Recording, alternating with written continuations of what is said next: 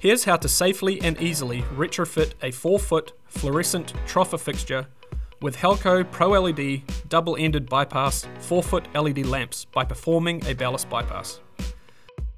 Before performing any work on a fixture, make sure the power has been turned off at the breaker.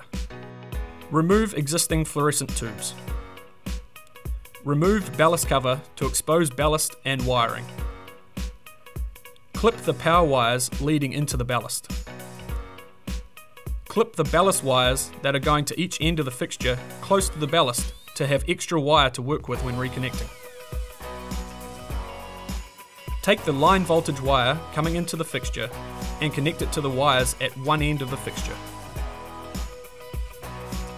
Take the neutral wire coming into the fixture and connect it to the wires running to the other end of the fixture.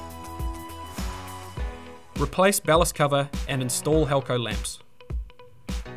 Now place the fixture retrofit label included with each pack into the fixture in a visible location, indicating that the fixture is now retrofitted for LED and is no longer suitable for fluorescent lamps.